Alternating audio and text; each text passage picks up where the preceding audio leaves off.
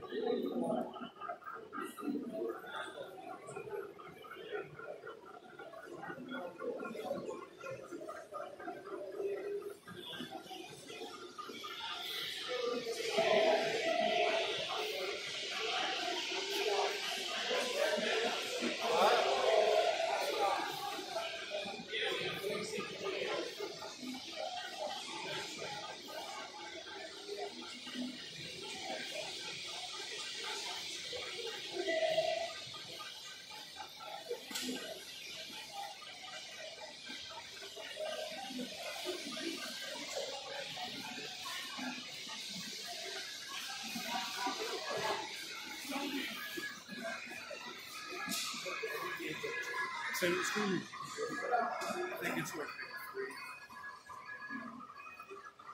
This could be over. It's a 50.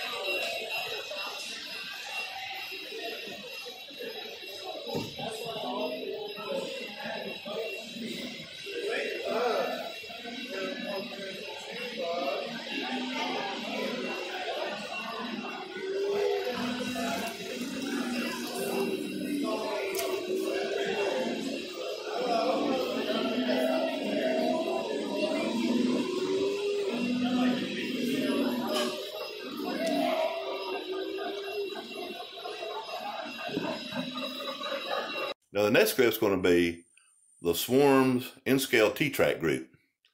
And that's the one that I'm in. I'll have a couple of trains run by in there. And the ones that'll be in the close-ups that I'll show through these clips will be pretty much my locomotive in cars. Now, what we were doing, we started out running that with the DT400s, you'll see, laying kind of on the layout there in one part. But we did switch over to a LNWI that I had brought, and we were using our phones to run the trains. So as I was videotaping this, we were using our phones to run the train with the engine driver through these Digitrax LNWIs and a Super Chief. So without any more waste of time, check this video out.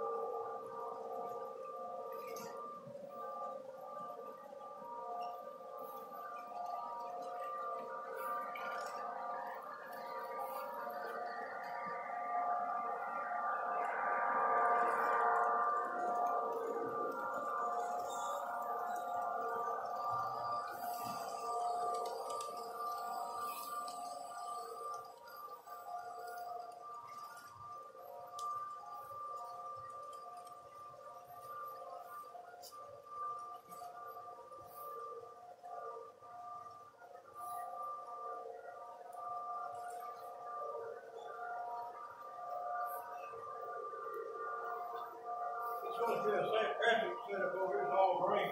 That's right. That's more beneath in the center.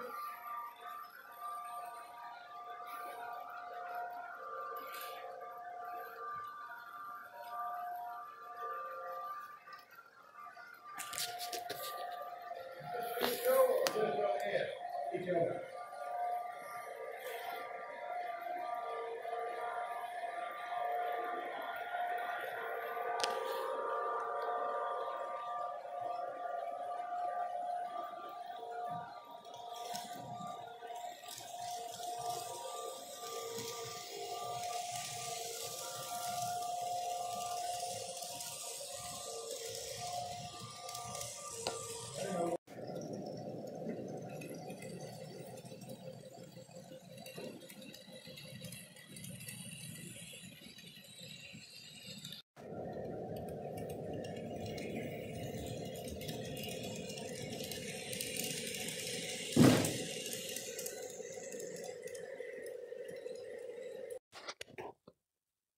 Now this next section, folks, are going to be the T-Track Z-Scale.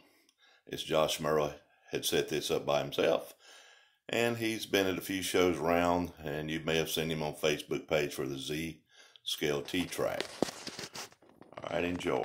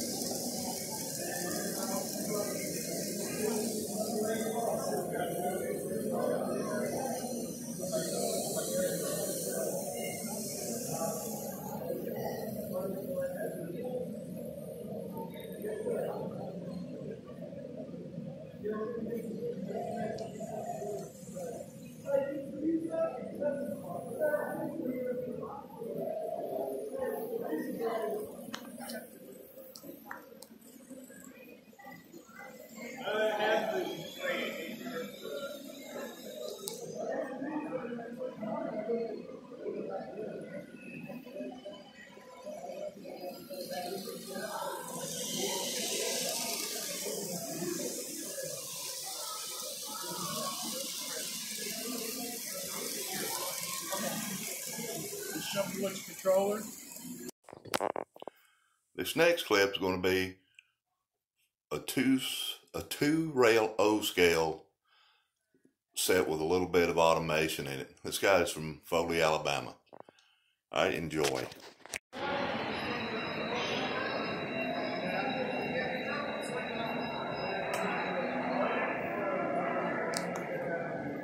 Hey. That's cool. 2 rail low scale. 2 rail low scale. All right.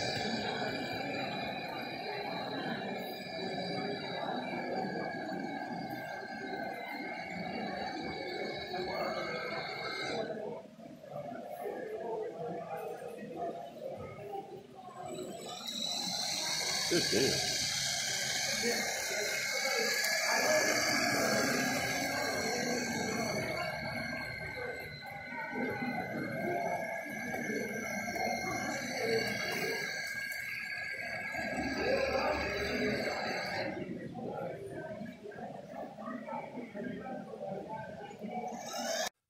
This next little clip's going to have a little bit of Lego trains on it. It's the Swarm 3 rail low scale layout that we take around a lot too. All right, enjoy. Well, it was built with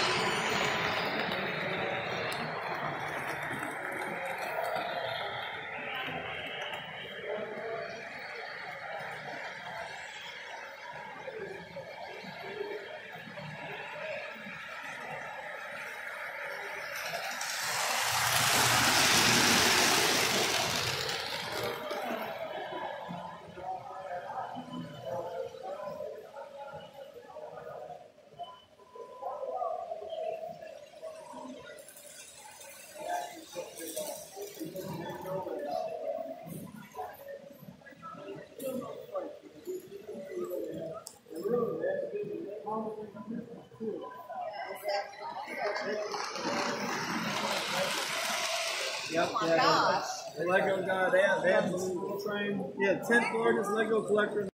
Hope everyone enjoyed this video.